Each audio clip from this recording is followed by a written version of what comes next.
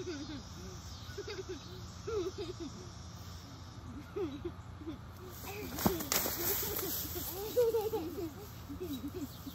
going to talk to you really quick before we dig in about the counterpart to the bandpass stuff that we did in chapter 29, which is lecture 27, okay? So the counterpart to it that I want to address here is we talked about bandpass filters in lecture 27, but we didn't really talk about all the different flavors we get for low-pass filters in that section. So what I want to do right now really quick is examine some of those low-pass filter characteristics that we might not have readily identified before. So here we go. Notice here this is a low-pass filter that we've tried to create, but it's underdamped. And so you can see that in the underdamped case, we actually get this asymptote. Before we had the asymptote come down this way, right? It kind of also went down to 0. And so this was sort of okay in a sense because it was isolating that frequency and only giving us back that frequency. However, the big issue here is that for a low-pass filter, it's now ramping up frequencies right in here and then quickly dropping off again. So if you get, your signal is somewhere in here, you can get some pretty wild fluctuations for your amplitude that's in there.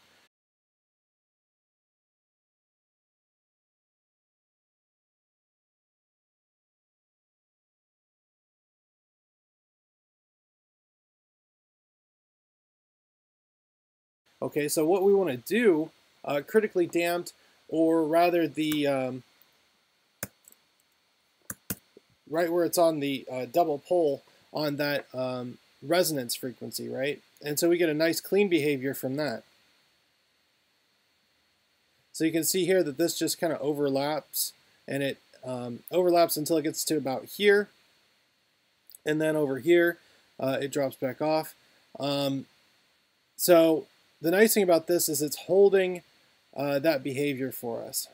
Okay, let's see what happens now if I spread these apart by a factor of 10. Aha! Now you can see that it's pulling these two poles away, and so our transition band is kind of lazy. Okay, it's become lazy because right at the critical point that we wanted before at 10 at that resonance frequency is now spread it over these two so that I have some attenuation at a rate of negative 20 dB between here and here, and then negative 40 from there on out. So I really have like 2 transition bands. That is not ideal. What I really want from my pass band characteristic is I want it to pass all this stuff nicely and then just drop the hell off. Like, don't mess around, don't jump up here and give me some extra frequency in that region. Don't give me, low and slow. Eventually I'll get there. I don't want that either. I want it to drop off quickly as possible without this bumpy behavior.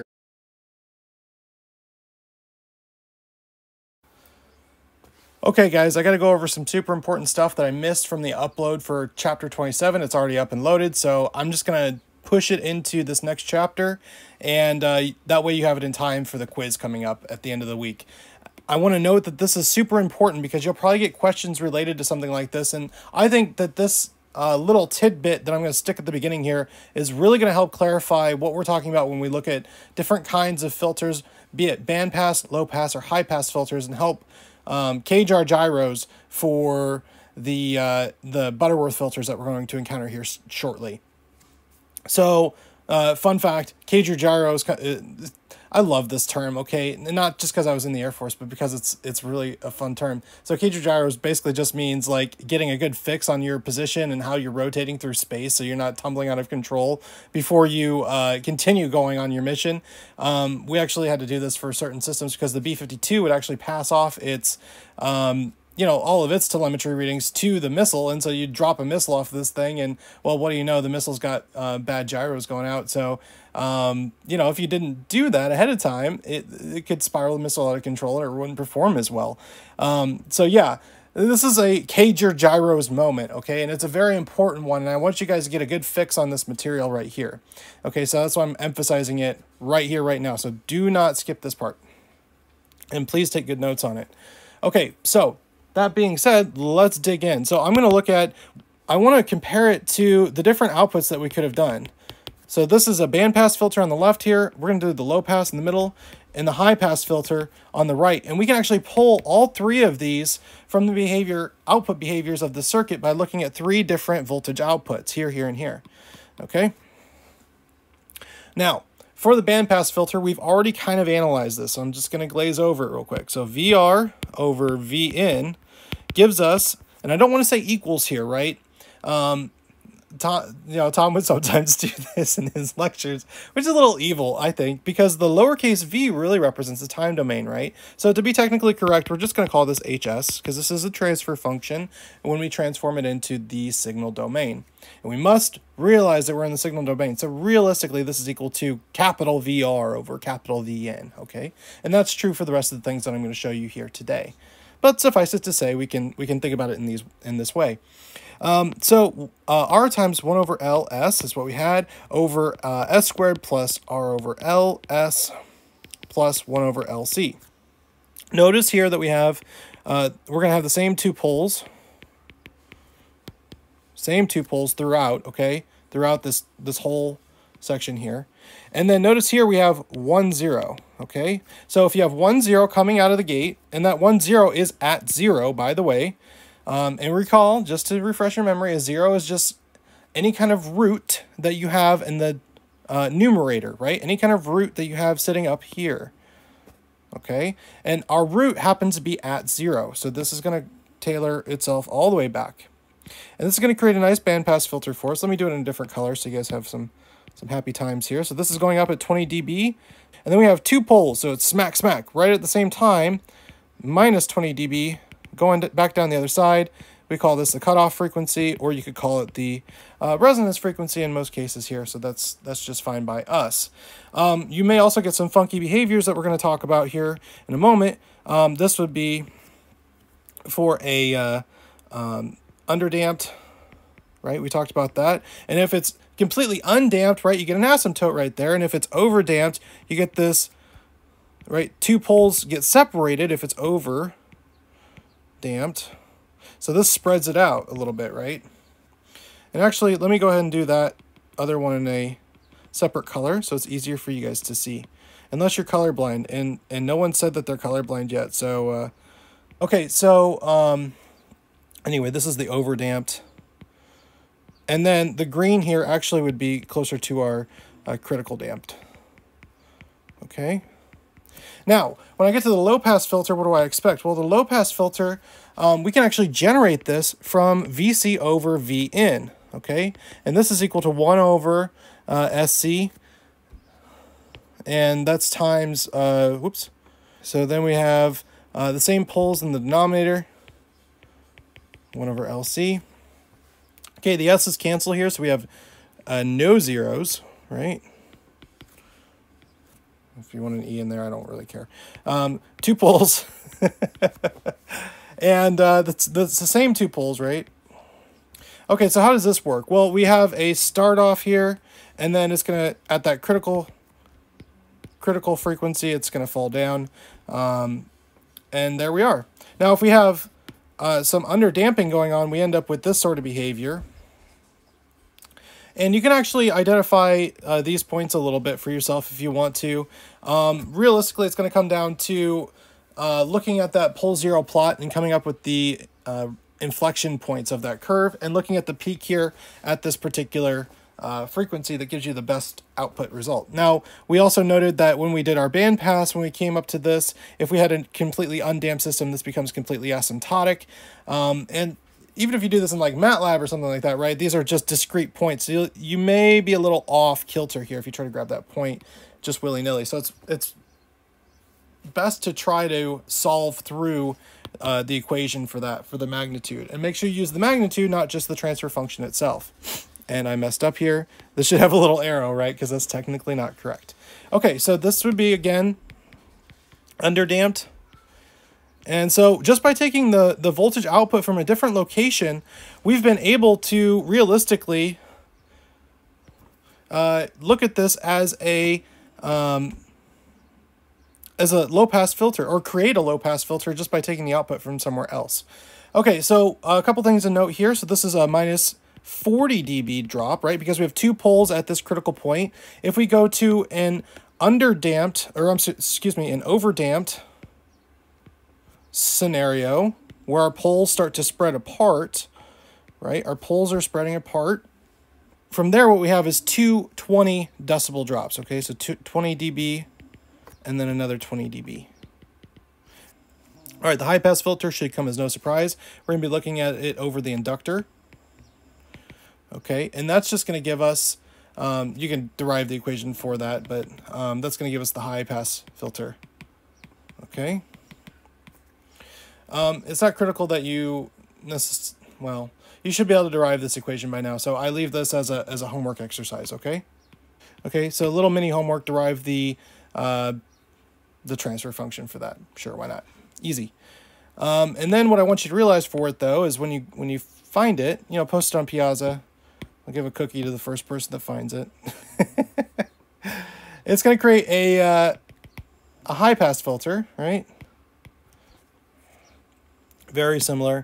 And the kind of characteristics we expect to see here are very similar to our other system, right? This is the under-damped critical. And this is, this here is our over-damped. Okay, and then it's plus 20 dB. And then plus 20 dB. Actually, it goes from, this should be over here, guys, sorry. This should be minus 40. This is minus 20, minus 40 coming up.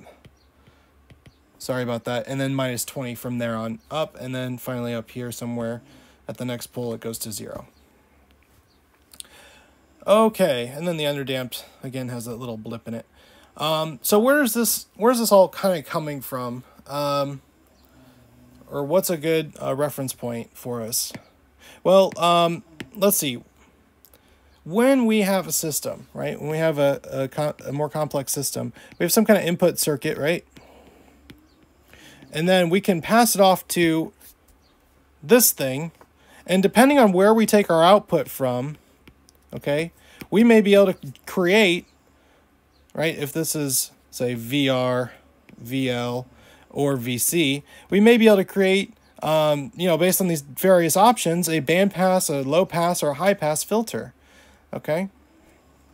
So this is some kind of filter, but it has a variety of different ways that you can access it and utilize it. And then from here, what we do is, you know, you take your output circuit from there, right? So maybe you wanted to pick up some kind of signal or something, or some kind of speech or whatever, and you want to filter out, say, all the high frequencies or something, stuff that you can't even hear, get a nice clean signal, then you can pass it off after you filtered it to the next stage. Maybe you want to amplify it after that, okay? So this circuit really helps us filter out some of the frequency behaviors that we just don't like, and depending on the situation that we're in, we may want to use one or multiple stages of these kind of filters to be able to get exactly what we need back out. And what we're going to see is that really bandpass filters are kind of a hybrid, really, between a low-pass filter on top of a high-pass filter. And that kind of makes sense intuitively, right? Because at the end of the day, what we're really doing with a low-pass and high-pass filter is filtering between whatever this was and whatever this was, right? If we put them where this is a little bit higher than this guy, then we end up by compiling them together with a bandpass filter, okay? So that should make some sense. All right, let's look at a nicer picture of this. So this is going to be a low-pass filter for us. And what I've done here is I've generated this using the pole zero plotter. And with the pole zero plotter, what I did was I said, okay, I'm going to create two complex ones. And the best way to demonstrate this is there's something that has a large imaginary component. Okay, so something like 1 plus minus 100J will really do it for you. You'll be able to see this blip really nicely. And then this is our critically damped.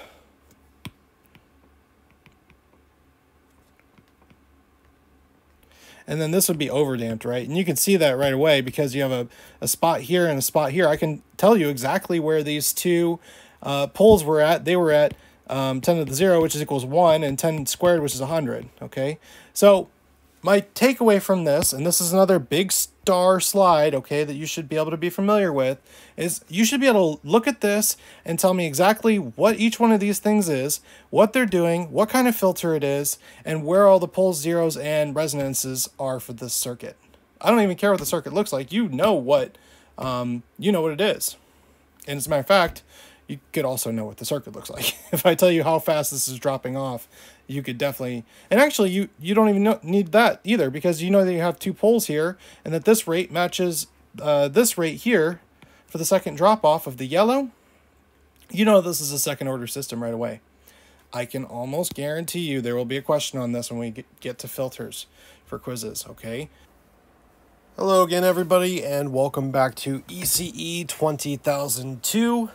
My name is Art Turlip, and I'll be your guide on this wonderful adventure for the next couple of chapters here. So, what are we going to run into? Well, we only have 10 lectures left, okay? Including this one, by the way. And we're starting to get into the realm of alphabet soup, where we have, just all these letters that go together. Of course, you know what all these are by now, right? This is a field effect transistor, and this is a bandpass filter. This is low frequency responses is what we're going to be doing today. But what's happening from here forward is we're going to be taking a closer look at that hardware and the assumptions that we made right at the beginning of the course. And we're going to be saying, okay, now that we've developed these tools for how to see things in the frequency domain, how can we actually apply them? What are they useful for? And this chapter and chapter 31 start to dig into the MOSFET side of things. So we've already dealt with, our common elements of a circuit, our R, L, and C, and seeing what they do in the frequency domain. Now what happens to those MOSFETs that we started off with, and effectively our op amps too, right, at the end of the day. So what can we do with these that, that we now have the tools to work with? So the buck stops here. We're finally going to discuss the mid-frequency model for our amplifiers, okay? Before we just kind of made the assumption that, they work there somewhere in this nebulous region. Now we're actually going to define how they work and where they work and why. We're also going to start incorporating capacitors into our small signal model for MOSFETs. So that will be, and I use quotes here, quite fun. Okay, it's gonna be a pain in the butt. I'm not gonna lie. This stuff gets confusing, so you're gonna need to review it. You're gonna need to do the homework. You're gonna need to read the book, and might even need to rewatch this lecture a time or two to really get it. But we'll push through, and we only got 10 left, so just stick with it, and you can do it. All right, you've been doing a great job so far. All right, enough pep talk. Let's get into it. So, amplifier circuits can be approximated by this diagram. This diagram should look very familiar to you. Recognize here that this is the intrinsic voltage gain, which is effectively how we see our magnitude in the frequency domain for our MOSFETs, okay? We have this regular old climb right here that we all know and love, this linear scale, and then a descending linear scale on the other side. And then in the middle, it's pretty well flat, but right here and right here, these are where we've dropped by about 3 decibels, okay? We've talked about that a little bit. If you don't understand why that is the halfway marker, I encourage you to go look up the 3 dB drop online somewhere from one of your previous books. I think you guys covered that with when you talked about like phaser stuff in 20,001, hopefully. If not, hit me up on the piazza and we'll get you all sorted out, I guess. But try to look it up on your own a little bit too. Okay, so we are in the dB scale, the decibel scale here, right? And effectively what we have is unscaled, right? This doesn't look like half, but in reality it is. We have this mid-range frequency as defined as half of whatever this maximum is. To be even more specific, we could write, this is equal to 20 log 10 of whatever that amplification is, or gain, divided by the reference. And in this case, our reference is just going to be that max. So there we are. That's pretty much it. We're living and breathing now in the frequency domain. So, for our high frequency behavior for a MOSFET, guess what? We lied to you. Again, that's pretty much the theme of this course is, sorry, not sorry, but I lied. I don't know. Or you could, if I had to pick a meme, maybe it's that pirate guy. So effectively everything is, well, yes, but actually no. Right? I mean, so we before we said, hey, these don't touch each other at all. Don't worry about it. No current or anything passes through here. Well, yes, but actually no, there is a little bit at high frequencies, okay? So we have a little bit of leakage. So in this case, when we get to the when we get to the gigahertz range, we start to see that it's no longer an open circuit. By the way, for example, the book says, 5 gigahertz is equal to, or equivalent to roughly 3.14 times 10 to the 10th, radians per second. All right, so pretty high frequency, but we do a lot of stuff in these regions nowadays for signals processing. So the hardware limitations are profoundly important for understanding what kind of stuff is coming through and what kind of effects are happening to the hardware that's being used. If you don't understand the hardware, you're not going to understand the signal itself, or the artifacts in the signal itself too. So here we no longer have this open circuit assumption, and as we go forward a little bit further, we're going to start incorporating this, but we need to lay down some groundwork first, because we really haven't talked about too much what external capacitors even do to, right? We need to talk about what external capacitors do in our small signal model first, and then we can incorporate these guys as well, because in all of our models we have all these external capacitors that were quote-unquote friendly for us before, but now that we're in the frequency domain, they might not be so friendly. So we need to make sure that they are, and if they're not in certain frequency ranges, then we need to figure out what their behavior actually is. So we need to analysis tools for capacitors in series and capacitors in parallel with the primary current source flow. All right, does it make sense? Clear as mud? All right, yeah, we're getting to all the muddy stuff now. So that's, I'm going to keep saying that because, number one, I don't know. I'll be honest, I've picked up a couple idiomatic phrases from the military, and that's one of my favorite ones. So there you are. Some of them I can't repeat here. Suffice it to say. Okay, so here we go. Let's do this guy over here first. So this is a capacitor in series with 2 other resistors. We're looking at the voltage drop across this resistor, and it should be pretty clear to you what's going to happen in both of these cases, actually. So I want you to stop for a minute in this video, and I want you to ask yourself, what happens in these 2 cases as the frequency goes from low or close to 0 to high for these different models, or these different systems? So you paused it, got it figured out.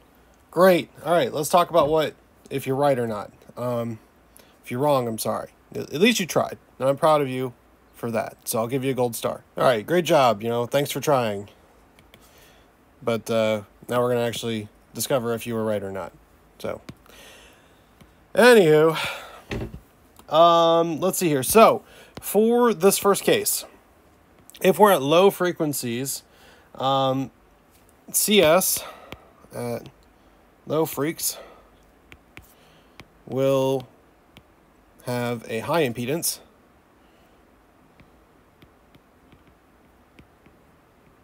Why? Because it's 1 over CS, right? And so this is, as this is very small, then the overall, expression is going to be very large, right? So small s leads to large impedance. Okay. So it becomes comparable to, roughly the 1 over the capacitance, right? So what does that mean in terms of our bandpass characteristic? Well, let's look at what happens when we crank up the frequency first. Then we can kind of compare, apples to apples here. So as we turn up, we crank up S, right? Now what happens? Well, this becomes very, very large, okay? And so the overall expression becomes very, very small. And so actually, this becomes effectively a short, and so there is no capacitor there really at all for us. It just passes right through, which is what you've kind of always seen. Is we turn up this frequency, we have nothing more to worry about. All is good in the world, and this passes AC current, no problem. So what's the upshot here? Well, this is actually what we would consider to be a high pass characteristic, right? Because in a high pass, at the low frequencies, pretend like this is smooth, okay? Work with me here. It's going to bother me. I got to fix it. Okay. There we go. Okay, so down here at low S, i.e. low omega, right? Because we're using the omega J if you want to, just stick with the kind of phasor stuff that we were doing before. No big deal. It's not going to let much through at all.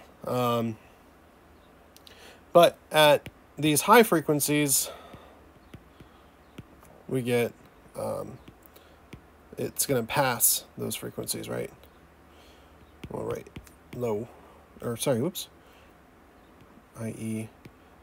high omega. Okay. So, yeah, there you go. It's basically a high-pass filter, and we talked about those a little bit last time. So what happens in the parallel case? Well, the parallel case, as you might guess, is just going to be the exact opposite of this. Why? Well, at low frequencies, this is kind of a pain in the butt, right? This is just a big old resistor in here, effectively. And so the current would probably, pass through here, no big deal. But more importantly, what happens when this is at high frequency? Well, it's going to let everything through. And what do you know? If I let everything through here, the voltage drop between here and here, it ain't going to care about, this resistor in the way here, right? So it's effectively going to drop to 0. So as this goes through, its changes at very high, or at high frequencies, high omega, we're going to not pass any of our frequency behavior onto this V out. Okay, but at low omega we will. So it's the exact opposite of what we had before. Just common source amplifier circuit. For those of you that it's been a little while, I know it's been a little while for me.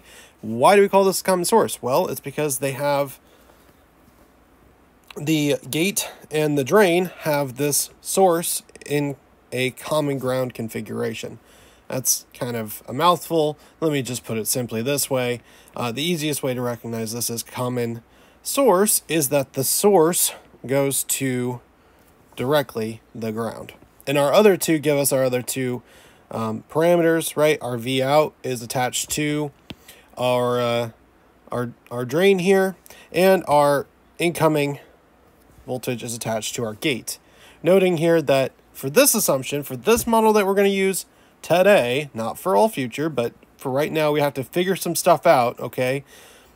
We're going to use our good old MOSFET small signal model that does not have the high frequency capacitors in there yet as part of that model. So these you guys should know this already, right? But these things don't actually exist in there, right? There's not a directed current. There's not a tiny resistor in there. There's not two tiny picofarad capacitors. We just use these as a model for some of the physical behaviors that we observe in these circuit elements. And so this MOSFET is a really complicated device, and so it exhibits a variety of features that only pop out at certain frequencies or under certain conditions. And so for right now, we're going to stick to our good old model that we have, and then we're going to, next chapter, start to look at adding in those other features here and here after we've dealt with these other problems that we know are going to be an issue for us, i.e. we have to deal with this capacitor, and this capacitor first before we can even start to worry about what's really going on inside of here at those super high frequencies. So yeah, that's what we're doing today. So with that in mind, we rebuild. This is effectively a first step in trying to encompass all the frequency knowledge that we know. And then the next chapter will be to add in these other capacitive elements later on, okay? That we know that effectively are acting in that way. Okay, that's enough rambling on that. Let's get down to business. So what's the first step here? Well, actually, there's really nothing too strange or jarring about this. All we really have to do is just pop the capacitors in there. We're going to stick these two guys in parallel and just label them as such because we know how parallel resistors work. Why do we need to draw both of them? So to heck with that. And then everything else is the same, as a matter of fact. So if I'm looking at my diagram here, I'm just going to walk through everything with you guys just so you have a good sense of it. Let's start with C1. Okay, so at C1, I'm coming off of that RS, my signal, the signal is going through my resistor, and then it runs into that capacitor. Okay, signal is coming into the resistor, and then it runs into the capacitor. Great, and then it runs into my ground, and it actually splits off to do its other funky thing. It's hitting the ground, the AC ground, through R1 and R2 in parallel. We've talked about this in the past and why these two guys live in parallel with one another, even though these are two different things. But effectively, they're the same grounding point because from an AC perspective, these guys don't have nothing going on, okay? They're just... all right? That's the scientific term for it. The... all right, I had way too much coffee today, you guys. It's going to be a fun lecture. All right, so here we go. We got the C2 capacitor, right? Where's that living? Well, if I look here, I actually have my, and I could really draw these little nodes out here. That'd be much nicer. I have my V out, right, with respect to my ground, however you want to draw it. Either one is just fine. Both are better, realistically, right?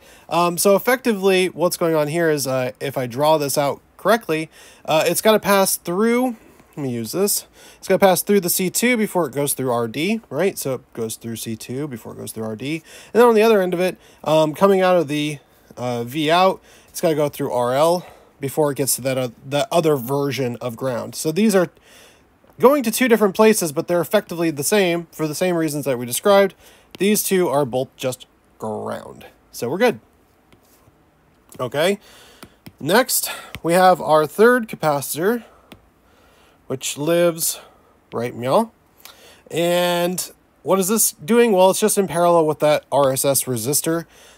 Not to be confused with the, I don't know, we said it was like a Nazi destroyer that Indiana Jones was going to blow up.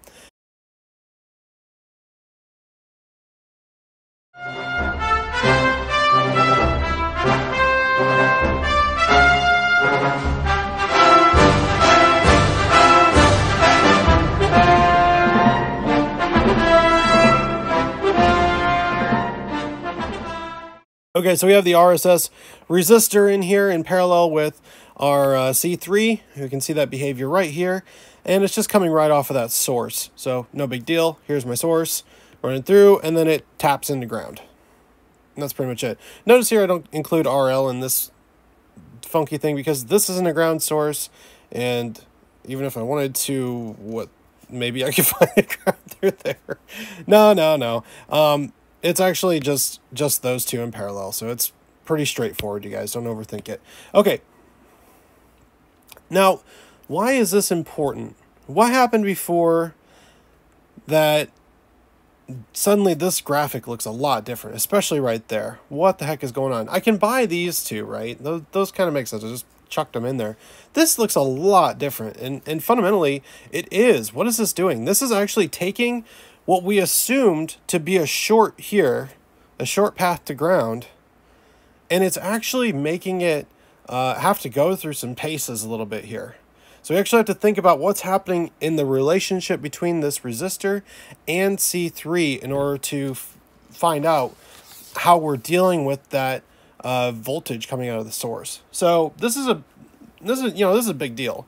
And as a matter of fact, when we get to how we calculate the resistance for that from the perspective of the third capacitor, it's probably the most complicated part of our calculation. Okay, we know what a frequency response looks like, right? It has these certain parameters attached to it. And let me go back to it so you can see what's going on. We have a lower end and an upper end here, okay? And then we have some stuff happening in the middle. What we really care about today is what's going on this lower half, okay? Where is the knee of that curve? Why do we care about that? Because that knee of the curve designates when we switch between the realm in which capacitors are behaving at what we usually assume to be, their AC behavior and their kind of semi-quasi non-AC behavior, right? Where they start to peter off and start to behave more like they do under DC conditions. So why do we care about this side versus this side? Well, to be honest, we got to work our way up from basically 0 up through the mid-frequency range. We'll talk more about high-frequency behaviors later because, and this should come as no surprise, we haven't incorporated this stuff yet. Okay, so we need to figure out what happens with the, I know this is looking like John Madden over here at this point. Sorry, guys. But we need to incorporate our mid-frequency behavior first before we can really hunker down and figure out all the high-frequency model aspects that we need. Okay, everyone understanding where we're going and why we're just looking at omega L and not looking at omega H yet? If you don't, there's Piazza. Go there. Ask away. I'll say the same thing I just said. So, we're going to find omega L. First step, we need to compute the RC time constant associated with each external capacitor. I don't know about you, but the first time I read that was kind of weird because I'm like, that's cool, RC time constant. Yep, we haven't done that at all in this course yet. Or maybe ever. Who knows? So let's deal with that, shall we? We're going to go over how to derive that. Don't worry about it. Mostly what it is it's coming up with this resistance. And that's the critical, the key part of this whole thing is calculating that resistance. Okay, and then once we have that time constant, we're going to compute the corner frequency associated with each external capacitor. Corner frequency, what does that mean? Well, that's just pretend like this goes off and then eventually it's going to come down, right? But we don't care about this region. We're not dealing with that today. We're just dealing with this stuff over here, right? Just this. So we're looking at this knee, and we're trying to figure out the corner frequency associated with each, and I can't underline this enough, each external capacitor. So if you were just to look at this from the perspective of each capacitor, each one of these capacitors has their own knee of the curve, right? We talked about this in the last couple chapters where we looked at these sort of toy models. And we said, okay, you can do stuff with these toy models, whatever. Well, when we combine all these different toy models together, what we end up with is that the overall knee of that curve is determined by the maximum of all these guys put together. Okay? Because effectively, if one of them, right, isn't feeding through, then ain't none of them feeding through, okay? So we have to go, well, that wasn't even the furthest forward. Let me outline the furthest forward one, okay? So let's say all of these existed here, and let's say, as it will be, this capacitor, as it turns out, it will be C3, is the furthest forward, right, in the line of frequency behaviors that we may have. Well, then really nothing gets quote-unquote turned on, or it's not passing that frequency until I get through this, because I have to make sure every one of these is turned on, or like I said, ain't none of them turned on. Okay, So that's what we're going to do. We're going to look at all three of them and then determine which one is in fact turned on. As it turns out, this is going to be different a little bit between, obviously, common source, common drain, and common gate amplifiers. And we also have the problem that for common drain, so note, we have typically no bypass, okay, capacitor. What does that mean? This little capacitor right here for the common drain, where the drain lives down here, and everything's like topsy-turvy world. This don't exist in that model. So we only have this one and this one for the common drain amplifier. Now, oh, why did I erase that? I want to keep that. Okay, so that's one thing we're going to have to keep in mind. The other one is that, you know, obviously the equations are going to change a little bit too on us, and so we have to be careful of what the actual maximum value is, given the fact that the configuration of those resistances and capacitances are going to be different between our different amplifiers. Okay, so that explains, well, it didn't really explain the steps. So why do we do these steps? Well, essentially what we're trying to do is find an omega L, right? And in order to find the omega L, we have to find all the different omegas. And in order to find all the different omegas, we have to find all the different time constants. By the way, it's pretty straightforward. This is just how this is. Why is this true? What is a frequency? A frequency is something occurring over time. Something occurring over time is a frequency.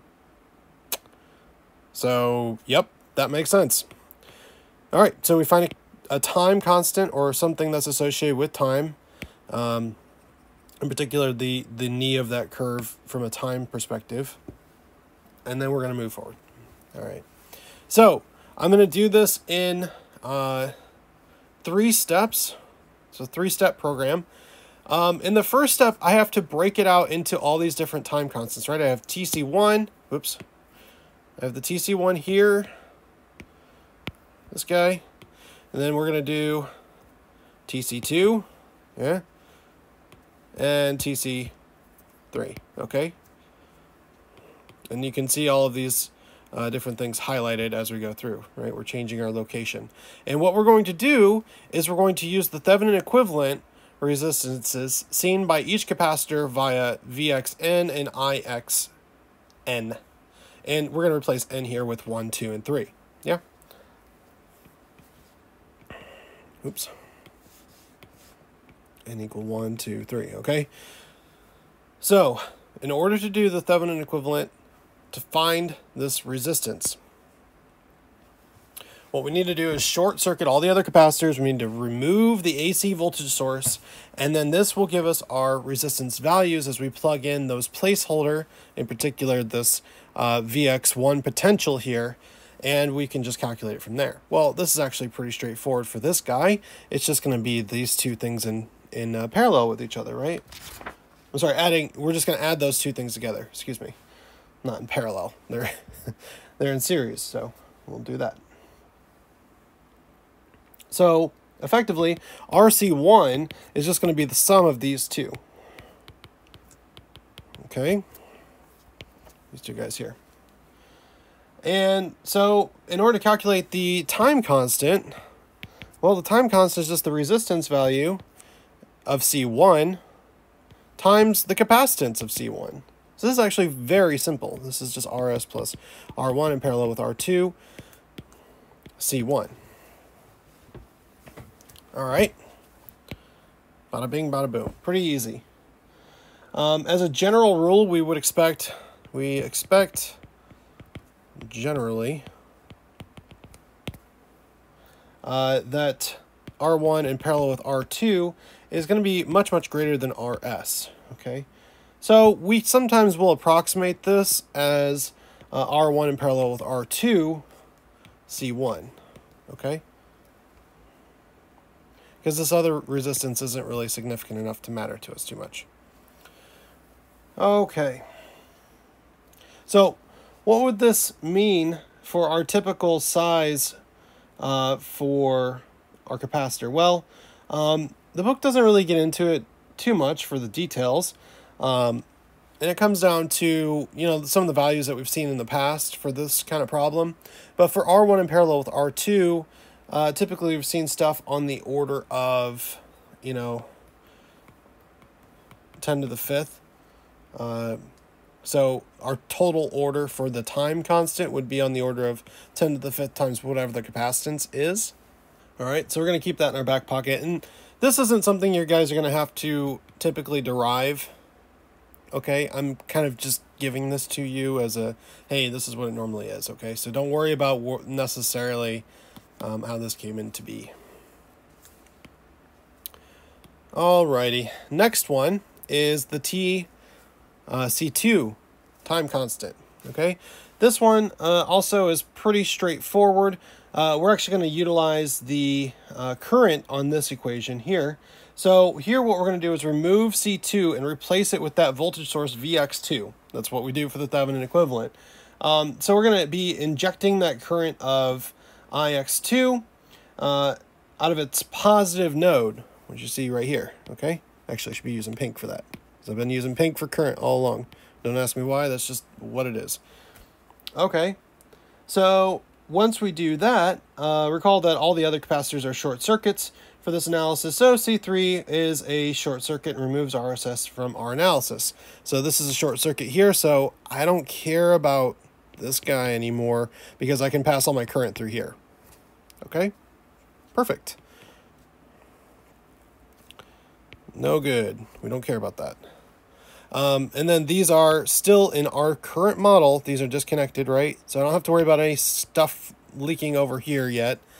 So I'm just going to pass through GM-VGS, right? And then where else can my current go? Well, it's got to complete the circuit, right? It's got to go back through RL. The other way to look at this is you can look at the current going through, yeah, okay, that's what the book says. The book also agrees with me. This is just the current going back up through here. Perfect. So by our normal convention, we have the following equation. So let me write this out. Use the current from, and actually, I'm sorry, I forgot to draw, in case you were confused, let me go ahead and draw this out nicely so you have a good thing in your notes. So my current is going through from here down through here, okay, and from here down through here, and then it's coming back up. It's got to equal the current going back up through here. All right. So effectively what I have is current from Ix2, right? And this is equal to minus IRL, which is equal to GM VG, oops, make that a little bit bigger, VGS plus IRD, okay? Make sense? It should, okay? All right, so first we want to address the value of VGS. So here in the absence of,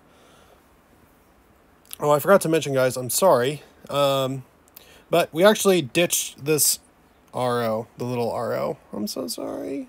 I know you're all very sad that we don't care about RO in this situation, but for the kind of, ranges we're looking at and for the magnitudes we're looking at for different things, it really doesn't matter too much. So we're going to leave it off for right now. Okay. So anyways, so we don't have any RO. So there is no necessity that, this be non-zero. So specifically, we have no driving source on the left side to force anything other than VG equals 0. So really, we can kind of say that VGS is, equal to VG minus VS equals 0, because we got rid of this, right? There's no driving force. So if there's no driving force over there, then we really don't have any potential through here, right? There's no potential. And with no potential comes no power and no responsibility. So We have no responsibility to deal with this thing, okay? So all we're going to do now is we're just going to say, you know what? RC2 is just equal to RD plus RL. What do you think about that? You guys like that? I thought you might. Okay. Easy, easy, easy. So all the injected current flows through in series through RD, because this is now out. Let me put a big red X through that. There's nothing through here, right? And there definitely wasn't anything through here because of, whoops. Because C2, okay, this is 0. There. Man, I really need to lay off the coffee or I'm going to have a heart attack, I think. All right. So we have this here. That's the only way I can stay awake anymore. I've been doing too many lectures and now I'm just losing my mind. So if you ever get a chance to teach online, don't. It's a huge, huge pain in the ass. I'm sorry, but I've taught in-person classes like, I've taught like 4 years probably of in-person classes for lower level math classes. And let me tell you something, this is way harder to do without people in front of you. And then you have to go through all the video editing and uploads and you're asynchronous from what everyone else is actually learning. And as an instructor, being there in person in real time really matters. So yeah, anyways, that's my rant about our online classes right now. We don't really have much of a choice, but you know, hopefully. Yeah, so let's keep going. Okay, so RC2 is equal to RD plus RL.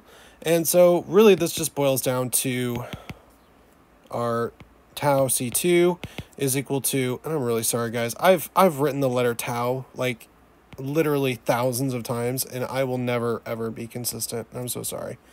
This is equal to RC2 times C2, which is RD plus RL C2, and that's it.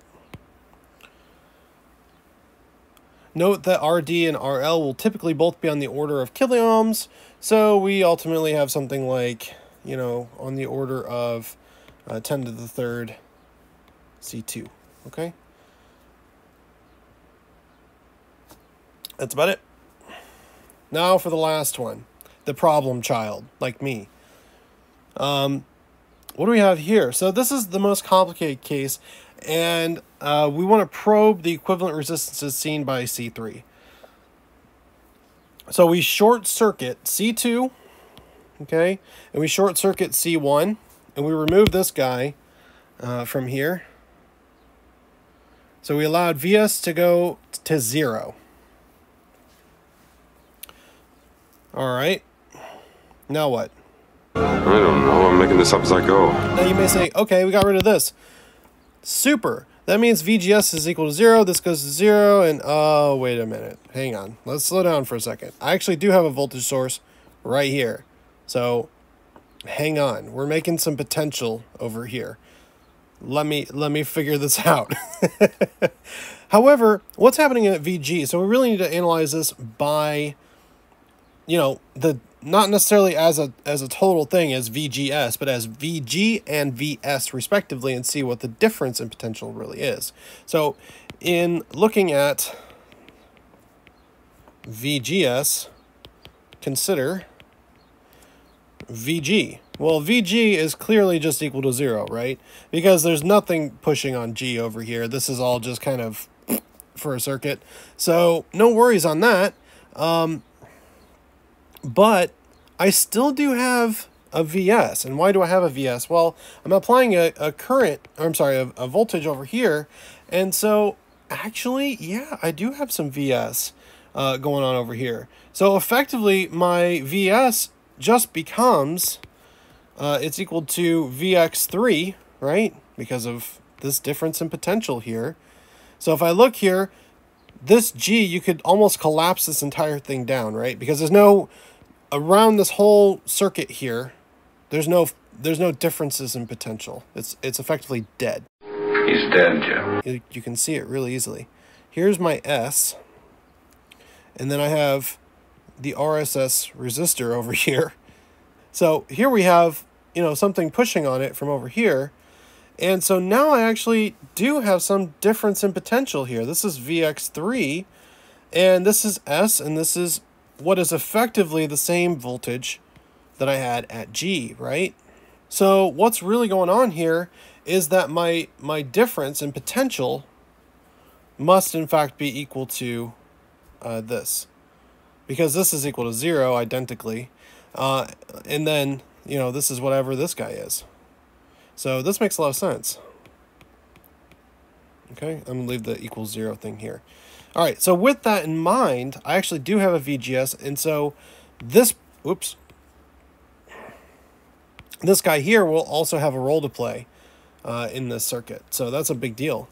So now what do I do? Well, I know if I look from a current perspective, right? IX3, this is the current that's coming out of the positive node, right? It's coming out of this positive node right here. And so I know that IX is equal to VX3, which is my voltage potential, right, over the resistance that I have, RSS, okay? And so, as a matter of fact, this is just equal, is equal to this part, comma, minus GM VGS, okay? So I have effectively 3 parts here, right? I've got, if I'm looking at this node right here, I'm looking at the stuff through VGS, GM VGS through that directed current.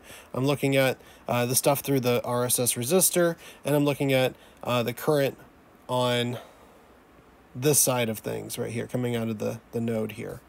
So the current coming out of that node must equal this current here minus whatever current is being contributed from up here. Does that make sense? So this part here comes from that. This part here comes from there. It's coming down.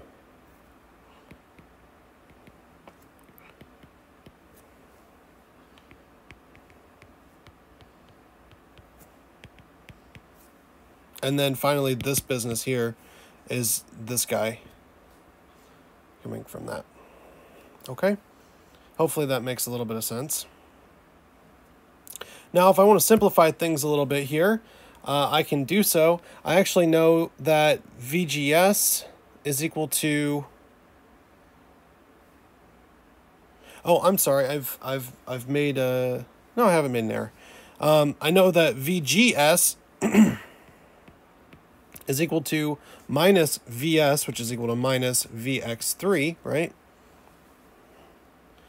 And so in that way, all I have to do is just replace the VX3 in there, and I have a nice consistent equation. And I'm sorry, this should be VX3 here. I don't see any other mistakes, so we're good. And so I end up with the following. I end up with VX3, this is a big V here, RSS plus GM VX3. Okay, so we have... we factor out the VX3, and we end up with 1 over RSS plus GM, all right? And you might guess where we go from here. That's right. We have an I is equal to a V and such and such and such and such. Yeah, we're looking at the ratio between the voltage and the current to give us that, what do you know, resistance. So we just take this ratio here, and we end up with just... the reciprocal value here, which in point of fact just becomes VX3 over IX3, which is equal to RSS, in parallel with 1 over GM. And then all we do is we multiply this by, and forgive me for doing this, I'm going to make some more space for myself here, and it's going to be very sloppy, but you'll live. Okay, this guy goes over here, and this one's going over here. Okay, so now when I calculate this time constant, C3 is equal to R, by the way, this is equal to R C3. So this is RC3 times C3, which is just equal to RSS in parallel with 1 over GM C3. Okay? Pretty straightforward. In general, we expect GM is on the order of 500 to 1,000 ohms. So, and RSS is on the order of kilo ohms. So we expect the parallel combination to give us TC3 is on the order of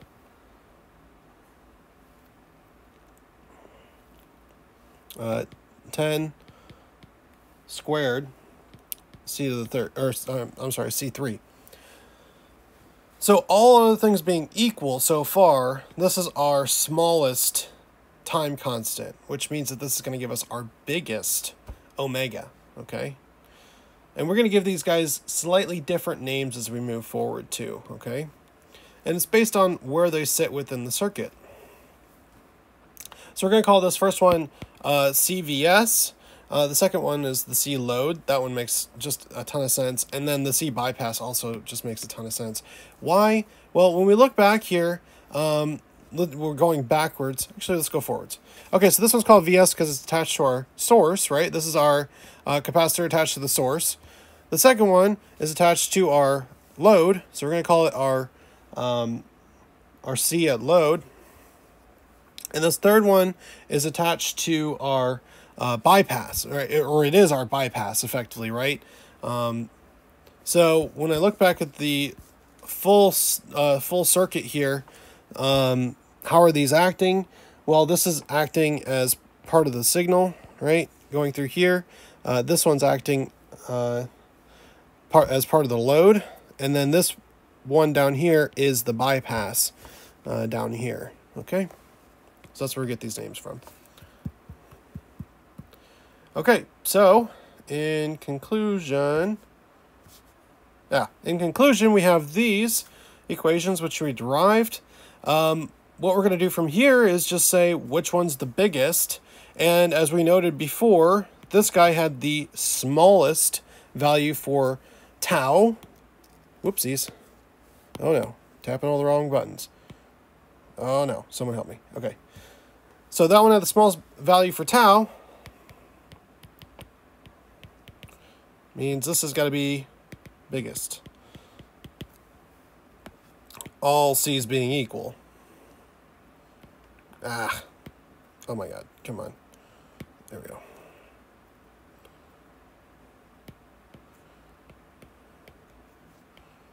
Okay, or roughly equivalent to each other in size. Okay, we're not going to take the capacitor out of your car and chuck it in here, all right?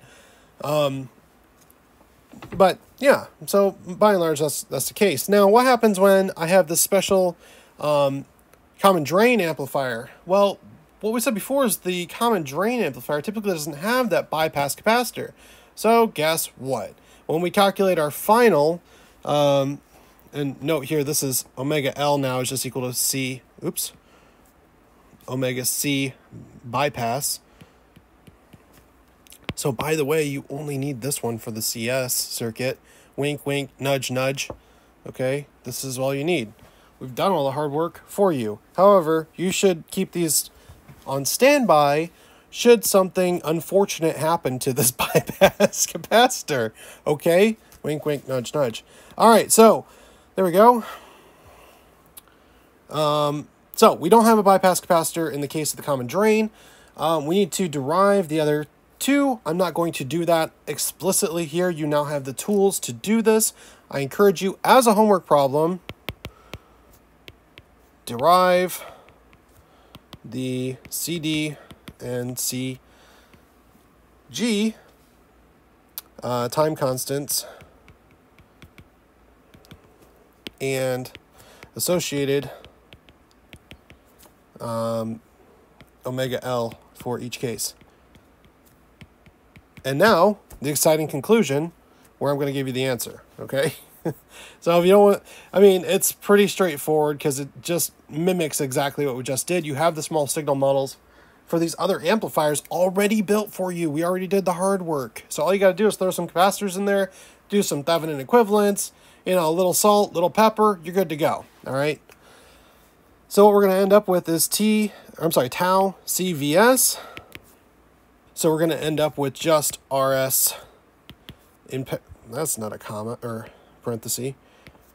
Come on, pen. Plus R1 in parallel with R2. This should look dreadfully familiar because it's the exact same thing. And for tau C load, it's a surprise. You'll never guess. By the way, this is a subscript here. So just in case you were confused, it's not omega times that, it's a subscript. It's subscript upon subscript upon subscript. And no, I'm not just saying that a million times. That's actually what it is. RSS in parallel with 1 over GM. Note here, this one is slightly different. But not really. And this is going to be multiplied to the C load. Okay, and then when we look at the, using our previous estimates, what we end up having is that the equivalent resistance associated with the AC source source capacitor is going to be about, let me write it this way. This guy, oh, it's already inverted. We're good. This is on the order of 10 to the 5th, CVS. And then this is on the order of 10 to the 3rd, CVS, or C load. And so clearly, ding, ding, winner, winner, winner, chicken dinner, this is what we have, okay? Our load is going to determine omega L in this case, okay? So notice here that the bypass was used in this case, and let's do some America 4th of July colors in here. It's only 3 days after the 4th, so I'm okay with that. Yeah. And then we're good to go. Okay. So then for the common gate amplifier, and again, this one is a homework assignment for y'all, but we just end up with the following equations.